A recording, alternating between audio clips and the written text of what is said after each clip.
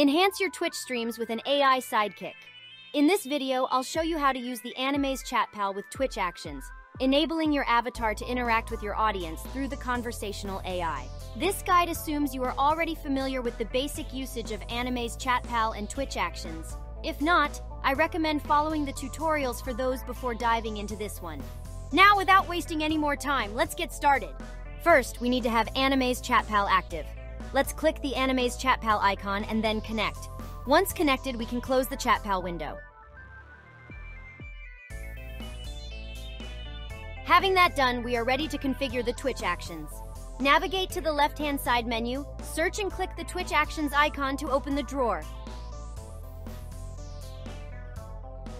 Add a Twitch action by clicking the Create a Twitch action.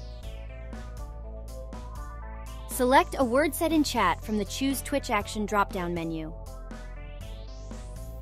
Type in !ChatPal in the Type a word text box.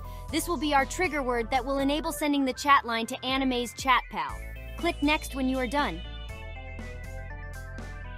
Now in the section Make My Avatar Do This, navigate to and click the chevron of the Animaze ChatPal option. Toggle on the Send Chat Line to Animaze ChatPal and remove trigger words from prompt. Next, we have this succession. Click Save Next and Save Again on the bottom of the drawer. Done! You're all set up with Animaze ChatPal reacting to Twitch chat. Let's give it a try. Twitch chat is available without actually streaming, so we can quickly test by going to our channel's chat page and typing what we need. Let's ask Fiona, our Animaze ChatPal avatar, to tell us a joke about strawberries.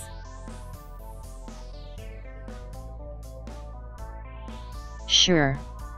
Why did the strawberry go to the doctor? Because it was feeling a little jammed. Haha, that was funny. That's all. You're ready to enhance your Twitch stream. Have fun streaming.